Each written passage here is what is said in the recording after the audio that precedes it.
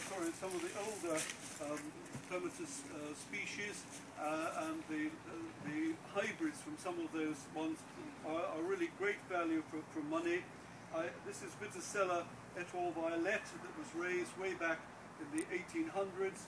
So I can't claim that that was one of mine, I think, although I'm getting pretty old. But the Viticellas are great plants for going over archways or arbors. If you have a large bed or an area, maybe a bank, that you've got something like some of the flat spreading junipers in them, then you can grow the Viticella clematis over the junipers. It gives added color and interest during the summer. You chop them back to about 30 centimeters in November-ish, and then you can enjoy the junipers during the winter. And you can do the same with the winter flowering heathers, where the heathers look fantastic during the winter and the spring, but look pretty boring with just greens during the summer. So you can use the Viticella clematis to just trail over them. And also, if you have Pachysandra, or if you're going to have Potentilla, or some of the other ground cover plants, grow the Viticellas over them. So that one is et al. Violette. Other varieties are Abundance, which is a pinky mauve. Alba luxurians is a semi-nodding sort of flower. That's white with green tips to its sepals.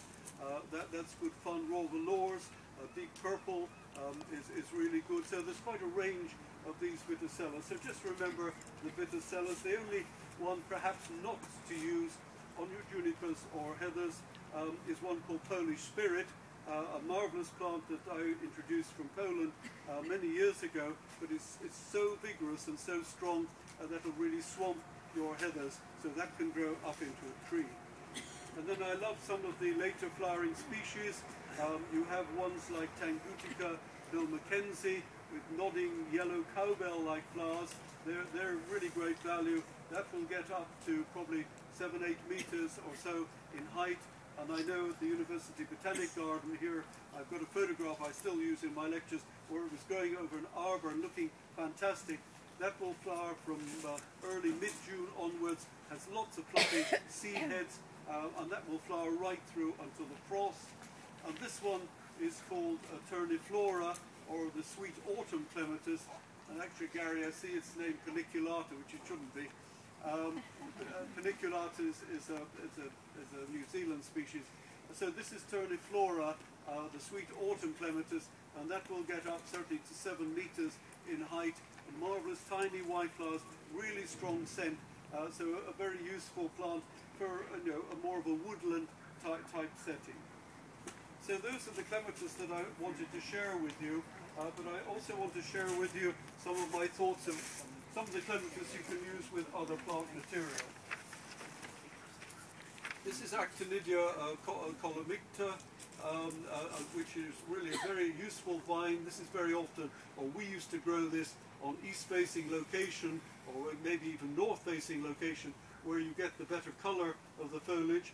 That can certainly, you can use that as a host plant for clematis. The ribes look marvellous at this time of the year, and then not so interesting for the rest of the summer. They make fantastic host plants where you can let the clematis grow up through. So if you've got a ribes about this size, or maybe a bit bigger, then plant a clematis really about 50 centimeters or so away, and then trail your clematis up into the ribes. That is very, very effective. And many of us these days, well, in the milder areas around here, I'm sure you're growing lots of hebes, the green ones or the variegated ones. Some of them are quite low, and certainly you could grow some of our boulevard clematis over these. And you can imagine the deep purple of Fleury mixed with this, or even the Pleo Bou of Cézanne would blend perfectly with some of the hebes of that colour.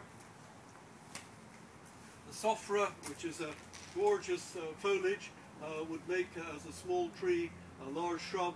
That would make a great host plant for clematis too. And the lilacs, of course. The lilacs are fantastic. Limited flowering period is fantastic when they're all flowering, but the rest of the summer not so interesting. So they would make a great host plant to grow some of the Viticella clematis that I've just mentioned up through those.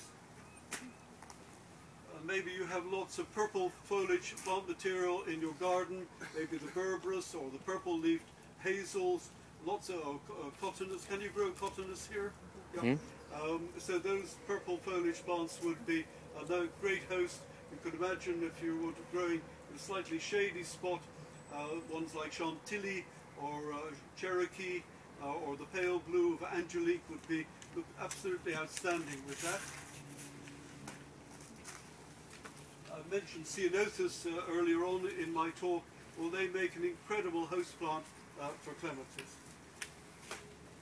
And then the rhodos, again, give us colour and pleasure in the spring, but the rhodos are really a great plant, as a great host plant for clematis. So I could go on and on with those, but I love growing clematis with grey foliage plant material. Thank you so much.